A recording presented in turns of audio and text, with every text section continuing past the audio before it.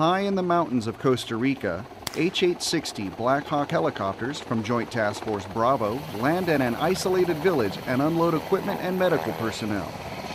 Their mission is to bring health care to people in an area so remote the nearest city is a 6-day hike. This type of mission is different for many of the service members.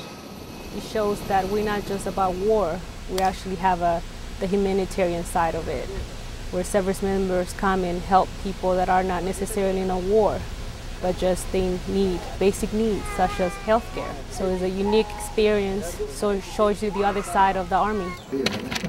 That type of experience is what one soldier was hoping for when he joined.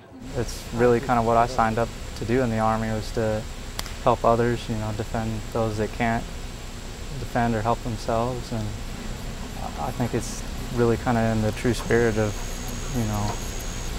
the military in general. U.S. service members, along with the Costa Rican medical personnel, provide flu, hepatitis, and measles vaccinations, along with basic preventive medicine. We want to help them improve their health and sanitation and build on their own morale so that they can be proud of where they live. Healthcare providers continued to see patients right up to the last call to board the aircraft for the return home, and many villagers waited to see them off.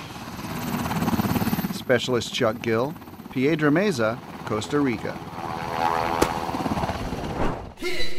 That's the Army Today from Soldiers Radio and Television, Washington.